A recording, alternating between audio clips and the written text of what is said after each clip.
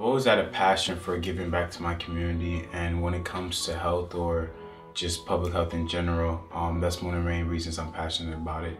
I chose public health because I've always been interested in a career where I'm able to help people, and with public health you're able to influence and help the well-being of individuals, families, communities, and even populations, and I think being able to create such a large-scale effect is very exciting. What is health education and what is health promotion? Health education is designed to predispose, reinforce, and enable voluntary behavior change. And so we hope that our strategies will lead to individuals adopting these behaviors themselves. Health education is conducive to the health of individuals, groups, and communities. And so health education can be done on many different levels. Health promotion includes health education, but also includes factors such as changing the environment or enacting laws or policies to support health.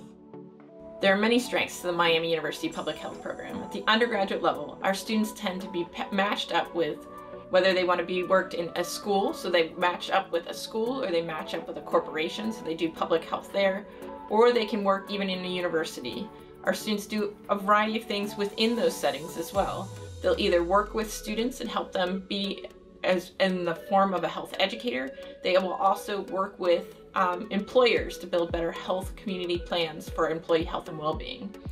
In our graduate work, our students again collect data and do direct outreach to the community here in Oxford.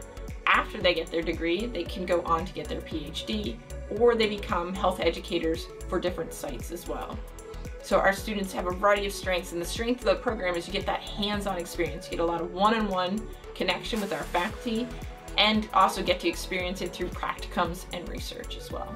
So for public health, I chose to be on the promotion track because I thought it would be a great way to gear me up to advocate for others and educating them on healthy living, and as well as what healthcare they are eligible for, whether that be insurance, access to seeing physicians and whatnot. So promoting just kind of bundled up everything I was passionate about and laid it on the table for me to learn and then soon execute within my profession. I feel like being in the policy and administration side of public health allows you to create real change. Policy is how anything gets done in this country. So being able to affect the policy and being able to change behaviors or even laws that are set in place to further help underrepresented minorities or communities. I chose public health as my profession because I want to help vulnerable populations have better access to healthcare and health education. As a society, we see a lot of individuals not have the proper education that they need, so they can't carry out healthy health behaviors. And to me, it's really important as a public health professional to continue to push forward and be a guiding force in this field.